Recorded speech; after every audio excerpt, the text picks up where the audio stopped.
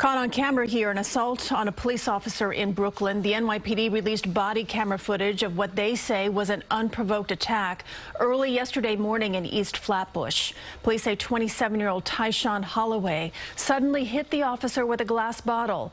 The suspect then tried to run away, but officers chased him and arrested him. Holloway has been charged with assault, menacing, and resisting arrest. The NYPD says that he was arrested twice in 2016 for assaulting police officers. That officer is expected to be okay.